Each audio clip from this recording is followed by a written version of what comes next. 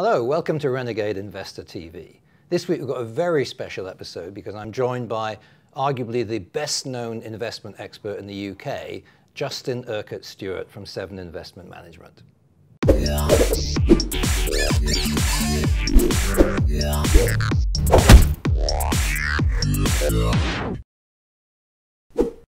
Justin, welcome to Renegade Investor TV. Graham, what a pleasure. Thank you. Thank you. Great stuff. Lovely to have you here. Could you tell us a little bit about your background and how you ended up being this sort of really well-known investment expert? I think probably by mistake. I'd love to say there was a master plan behind it, but no, not really. No, we had developed our business over the years, and it's coming through, there's a sort of illogical history going through all the areas you have to learn, going back pre-Big Bang in the days of jobbers and brokers, and then learning how not to do it when we had BZW, Barclays de Zoete Wed, which was a fiasco. And then we formed a business called Broker Services. Actually, we based that in Glasgow. That was a big bang when everything in the city, of course, was just going mad and money was no object, because the city had been dominated suddenly by the big American banks coming in. And everything changed from being partnerships, where it was your responsibility, to when it was then corporates owning it. Therefore, it's the shareholders' responsibility. And who cares about shareholders? And so they were spending money willy-nilly. So we set up a business in Glasgow where we had a Glasgow Stock Exchange. You could actually do your settlements done properly, and the whole cost of operation was cheaper, and build it from there. And it was only when Barclays came in and bought that business, and that became Barclays Stockbrokers, and they actually took away my entire marketing budget. And so there was only one thing to do then, which was actually we had managed to purloin, I won't tell you how we got hold of it, a television camera from BZW when they shut it down. And it took us ages to connect it up because BT was moving fast. And when we finally got it connected, we phoned up, I think it was Bloomberg or CNBC, and said, do you want a market report? And they said, yes. So that's how it all started. Fantastic. Someone cancels your marketing budget, find another way of doing it. Brilliant, brilliant. So all these years later, you've been around the markets a long time. What do you really still enjoy? What do you still get a buzz from about the work you do? The buzz is actually, and it doesn't change, it's actually dealing with clients and their advisors about actually demystifying, clarifying things. And you can see light bulbs going on where people go, really? Is that what happens? How do I get wealthier? How do I get financially secure? Our industry has been appalling in terms of we've built a fantastic industry at serving our industry and not serving the clients. It's their money, not ours. It's a privilege to look after people's money. When you get it right, and people can sit there and say, not that you're the best investment person in the world, but you've made money for them steadily over time, and they're relieved, they're comforted, they've got some confidence. And if you can do that, that gives me a hell of a buzz. Okay, but I mean, one of the things that I'm always banging the drum about, and I find it so hard sometimes to get through, is so many people have so little interest in their financial future. You're always up against this kind of indifference.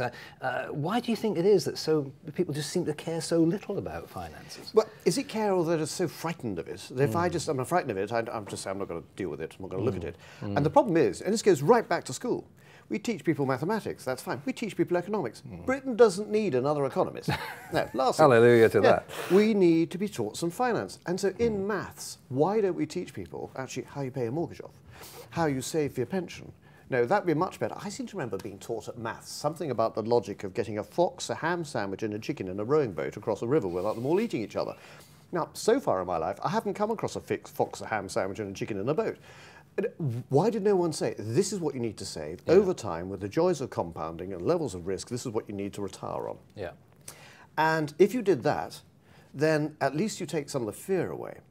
What our industry has to do is you can't make it entertaining, that's too flippant, but you can make it engaging, which is why what you do is so riveting. Your clients love it, they love hearing what's going on. You've made it into something which is interesting and engaging. No, that's right. That's right. I mean, normally I just need to mention the pension word to put a whole auditorium to sleep. It's amazing. So yeah, I think, as you see, you can't really make it sexy, but I think, if anything, the way things are going, for example, the changes in this year's budget, I think people are being forced to take ownership, but there's nothing in any of the legislation about how to educate them to take ownership. So I mean, where do you think we need to go with this? Well, I'm going to take that a stage further.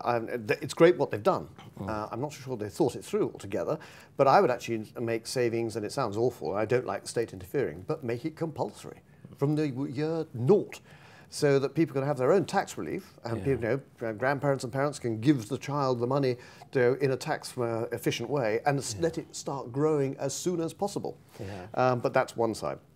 No, what we have to do now is really start broadly educating people. And the good news is, actually, technology is really going to help here. The bad news is, of course, people have the technology and they think, well, I can do it all myself. At some stage, you are going to need some technical support about pension rules, inheritance, those sort of things. So we're going to have to go and find trusted sources for it. And there are people like that, good financial planners. There are few and far between. Do you have to pay? Yes, you do. But you don't necessarily have to pay the entire time, and it doesn't have to be ludicrously expensive. And frankly, I would rather deal with a planner who can kick my accountant and kick my lawyer into action to coordinate things across the family than necessarily having to deal with old-fashioned silo professionals who say they have a duty of care to their client. But I can't think the last time my lawyer ever called me about anything. No, indeed, or my accountant comes with that. But yes, I think that there seem to be increasingly now, different vehicles, tax wrappers, and so on. If you look at, say, pensions, they have become a bit of a political football in recent years with the amount you can put in reducing and your lifetime pot and so on. Has that put you off pensions a bit compared to, say, other vehicles like ISAs? It's constricted, but every time I get a bee in my bonnet about one, I realise, in fact, actually it's a combination of all these. Primarily, the first thing is save. That's what we've got to do, save. After that, it's a tax wrapper. And if you have a stale Mars bar and a nice wrapper, it's still a stale Mars bar. So it's the saving and investing that's the important bit. Now let's try and find the right wrappers to put around it. And the answer is, it could be the SIP, SAS pension structure, it could be the ISA, and the answer is you probably need a combination of them all. And the good news about the pension changes, at least it's making it more flexible. And at least we heard the Chancellor appreciating that it is, of course, it's our money, which a lot of the politicians seem to forget. We've saved for this money, so we should have the right to do something with it. And their flippant remarks about going off to go and buy a Ferrari or something like that, that's just childish. What you need to then make sure is people do get access to good advice, but don't underestimate people's own ability to work quite a lot of things out for themselves. Okay.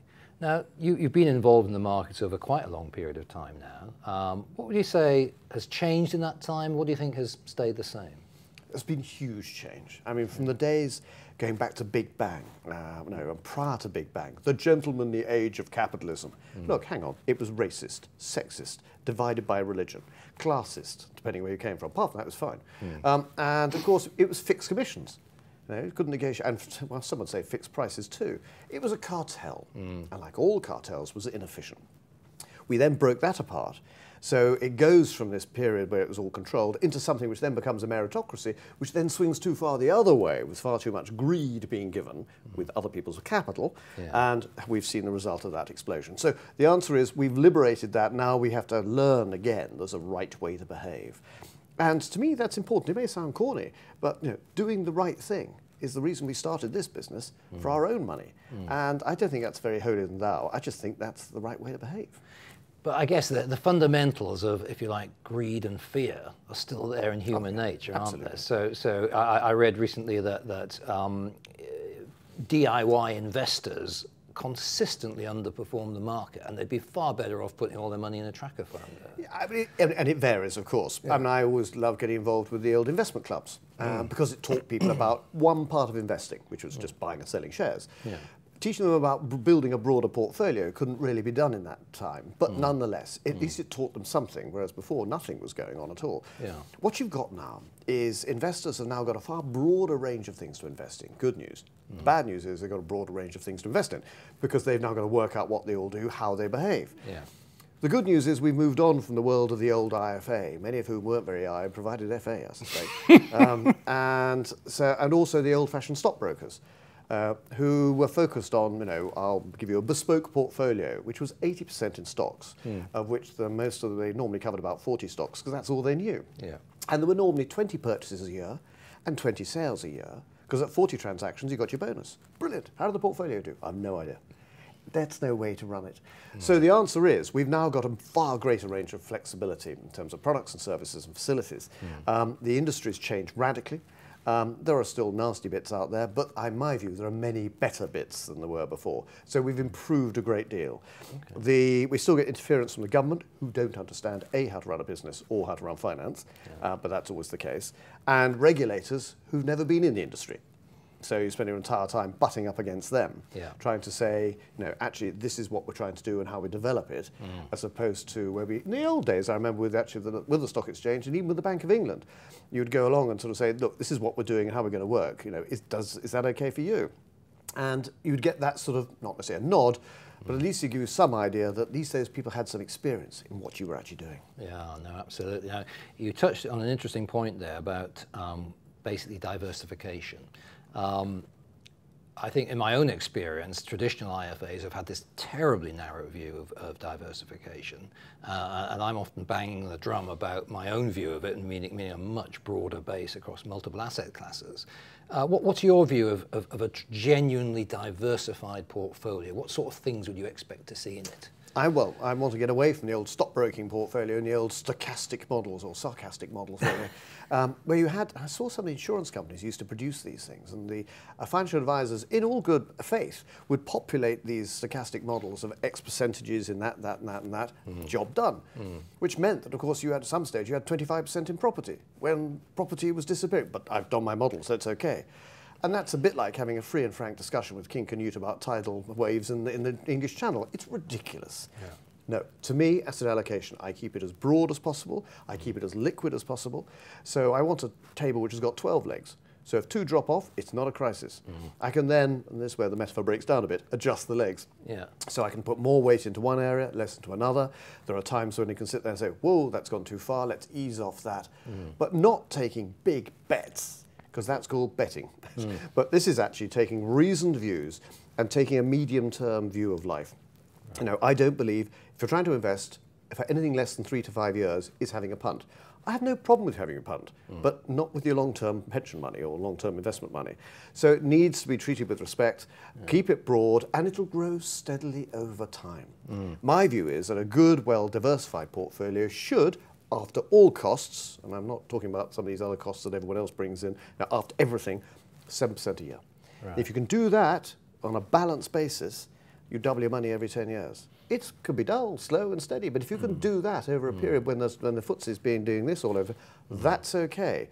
Because I think most of us want to have something which is not very volatile, don't frighten me, make it as predictable as possible, and make it something which is actually going to give me the reasonable returns which I had anticipated in whatever basic plan I had in my mind that I needed to achieve by a certain date. And do you achieve that through some process of asset allocation across different types of assets?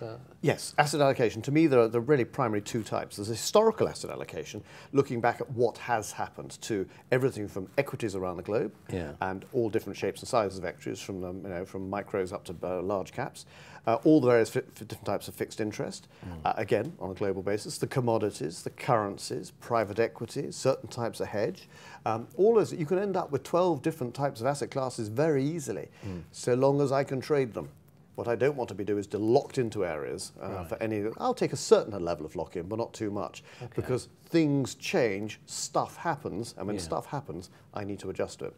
Right. Okay. And so that's an ongoing process of saying. I mean, there are some people that take a view of kind of rebalancing that says if I look at the end of the year and I'm up here and down there, I should buy more of this because it's cheap and sell this because it's gone up. I mean, do you do any of that kind of? I don't believe in rebalancing at all. Rebalance. I mean, it's a bit like some strange religious dogma. Now here we are. We're coming up to halfway through the end of the year. We're going to the summer solstice. I shall go and grab some mistletoe, and I shall go and stand next to Stonehenge, and I shall now rebalance my portfolio. I will now sell the asset class that's done well for me, and I'll buy the asset class I dislike. Why? Because it's investment discipline. Well, so is an evening with Max Mosley, but that doesn't actually help your portfolio. So what you've got to be able to do is, in my view, constantly stay within given boundaries of movement of portfolios in different risk profiles. So you're allowing that level of flexibility. You don't allow the investment creep so a defensive portfolio gets too risky. But rebalancing for rebalancing's sake is just adding extra cost, and it's dogma, and I don't like that. No, what I want is historical strategic asset allocation, and then future view tactical asset allocation. And what I do here is I have my asset allocation team, and in fact, I bring in the great and the good, or the great or necessarily not so good, of people of a certain age. In fact, the most common meeting and word in the meeting is actually what? To actually sit there and say, actually, they've been through some of these before, like the odd banking crash, the economic cycles, and not establish the future because I've got a lovely crystal ball. Yeah. Tell me where the holes are.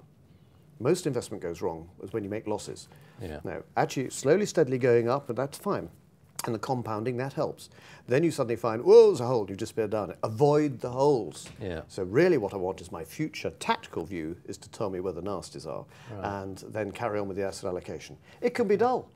But I don't mind dull. No. If I can be saying to someone after doing 7% on a balanced portfolio, if you want to take something a bit richer, that's okay, then we're doing the right thing.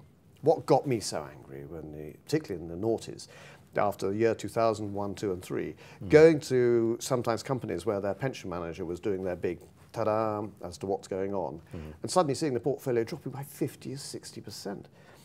And the portfolio manager says, well, that's what the stock markets do. And I remember getting very angry, saying, no, it's not. It's what you haven't done. Some really simple asset allocation would have actually prevented that. Yes, there would have still been some downtimes, but you'd have had something which is much steadier over time. And you wouldn't be looking people in the eye saying, I know you're about to retire, and I've just lost half your portfolio for you. That is irresponsible. Well, and also, I mean, in my own case, that is the story that got me into taking personal ownership of my finances, because my so-called wealth managers around the time of the NASDAQ boom in the late 90s, it was great for a while. I was making, every day I seemed to be 3 or 4 grand richer than I was the day before. And then, of course, it started heading south, and I was saying to them, well, shouldn't we be getting out of this now? No, it's a temporary setback. Markets do this sort of thing. By the time I fired them in 2001, they'd lost me 150 grand. And that was an expensive lesson, but an important one. But one that, I have to say, is actually very common. I go around and I want to point the finger at the private banks and certain other investment houses, and they're still doing it. And some of them have layered charges. Yeah. And our interesting, there's a great old Greek term, what is it? Lying. Where, how much do you pay? Is it 0.5%? As I'll see from one private bank says they charge 0.5%. Well, that particular private bank, I've added through the costs of everything and the layering of their charges, and it comes out at 4%. Wow. Now, if I invested, say, I've got £10,000 and I'm investing this over 20 years, okay, so I've doubled my money, so I've got up to £40,000 at 7%, that's great. If I take off 1%, 2%, 3% halves it. And most people won't realise that because they haven't got that in their mind. 3% is only that much, it's okay. Halves the value. Yeah. If it's 4%, it's wrong at 4%, and it's wrong because you're not telling the truth. Yeah. That's bad behaviour. Absolutely. Now, you touched on the importance there of being able to trade all the assets in a portfolio. Where does that leave you with your attitude towards property? Because property is, everyone seems to think it's the saviour of pensions now. They're all thinking, right, I'll get buy-to-let property. So what's your view of investment in UK property as part of a portfolio? There's nothing wrong with some. And people should remember, you don't have to go too far back, it was an absolute dog, and not only was it you couldn't trade the thing, but it was actually going down in value. And here we are, and here people are saying again, there's only one way for property to go. Really? Really? I mean, the only reason we're seeing it in London actually at the moment is because we've got an awful lot of the Russians investing their money. And it is quite remarkable. It's a false market. No. In terms of investment portfolios, you need something which is tradable. Now, there might be a REIT, it might be a private company, it might be a fund. So, yes, you want some exposure to it. And also, it depends on the different types. Do I want office? Do I want commercial office? Do I want factory space? Do I want retail space? And I think I can quite understand why people also want some buy-to-let, some domestic housing. That's fine, because it's something tangible. They understand, they can feel that. But the fixation with it, particularly with the tax incentives towards it, to keep on building up a portfolio, no. That was the road to doom. Okay. So on a more personal level, what's the worst investment you've ever made? God, far too many to name. Normally, it's when I've invested in a friend's business. I mean, it's always a no-no. Don't do it. Right. Because you're doing it for the best principles in the world, but he or she is the last person you can turn around and say, actually, that's rubbish, you're doing this the wrong way, because they're their friend. So I've done that a couple of times, and it's really stupid. No, that's one certainly to avoid. Okay. And again, somewhat cheeky question. Do you take any advice on your own investments, or do you just follow the process you do with all your other clients with your own money? Tom Sherwood and myself set this business up for our own money. Not that we had a huge amount of it, mainly because the previous employer had seemed to remove quite a lot of it, set it up to run it in the right way. So the investment processes that I run for my portfolio are exactly the same as my client's portfolio. So my balanced portfolio will look virtually the same as somebody else's. Obviously, people will vary with their tax wrappers. People will have some other whims that they want to own as well. But primarily what I wanted was consistency. Whether you had £1,000 or whether you had £5 million, the investment process should be the same. Right. Whereas what I used to find, of course, if you had £5 million, yes, sir, suits you, sir, that's marvellous. Well, I think we'll sell gold today. Meanwhile, the person with £1,000, I'll talk to you later. In fact, I won't talk to you at all. Sit with your gold, doesn't matter. That's not the right way to behave. So you can actually standardise it, but also then make sure there's enough flexibility so there's some tailoring for people for their individual needs, for their family. Okay. And that, I think, is one of the clues for the future. We're in the baby boomers. When the baby boomers go, you're going to get the baby busters. And they will sit there saying, I was going to get this money from my parents, but they seem to have spent it all.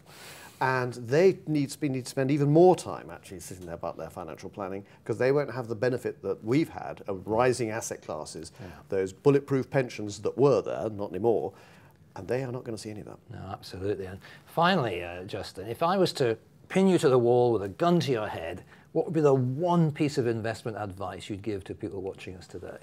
Someone did that to me once, and I didn't come up with any investment advice because I was too frightened. But no, what was the one thing I'd be doing? I'd actually be saying, if you're planning to invest, don't. Invest in planning. Do some planning about what you need to achieve by when for you and your family. That will then tell you then what you need to do. I need to save money. How much I need to save, by when. But most of us don't even sit down and do that sort of basic plan. You run a business, I run a business. We have to have a business plan. For most of us, the only planning we did was probably the holiday, and that was about it. If we could all do that, then at least would actually be a good start, as opposed to actually going off and having a punt on something. Okay. Don't mind having a punt, but get the plan done first. Fantastic. Justin Urquhart Stewart, thank you very much for joining us. My pleasure. Thank you. Thank you. Hello, I'm Justin Urquhart Stewart, and it's my pleasure to have been asked, no, it's a privilege to have been asked, to actually give the keynote talk at this year's Rowan's Wealth Summit in September. I'm going to be talking about what's happening in the world, what might go wrong, what hopefully is going to go right, and what we should all be doing in terms of our own investment portfolios.